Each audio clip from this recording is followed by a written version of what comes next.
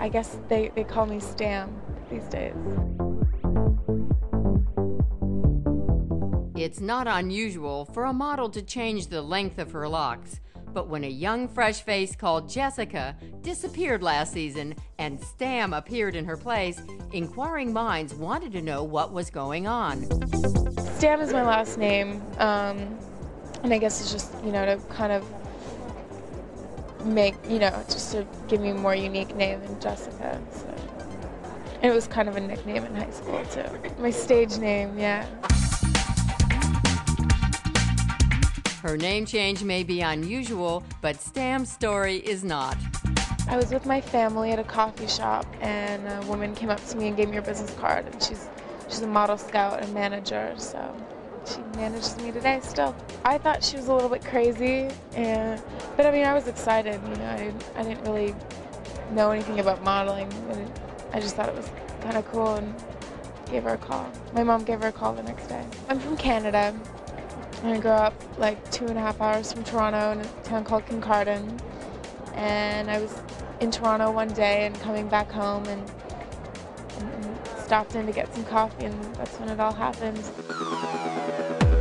I've been modeling for about 3 years now. I started when I was just turning 16, and now I'll be turning 19 soon. So the first campaign that kind of kicked off my career, I guess, was Miu Miu, and then I did Prada and Dolce & Gabbana and Anna Sui and Kenzo and BCBG, CK1, Bulgari, a lot. Yeah, quite a bit. First it was crazy, I guess, seeing myself, but in magazines. But I mean, I'm kind of used to it now, but it's really cool though, When you see yourself on like a huge billboard in New York City, it's like, you're like, what? It's crazy. Modeling was not Jessica's first priority growing up. I never thought about it. I mean, I grew up on a farm, like, I didn't really, I never really went to the city. Like, I never really considered it, possible. I never really considered it a possibility. Well, I was just finishing up high school when I started to get serious about it, and so I had to take a little break, and I'm finishing up through correspondence. I never got the attention of any boys in high school, and now when I go back, they're all kind of kicking themselves, I'm sure. It makes me feel good.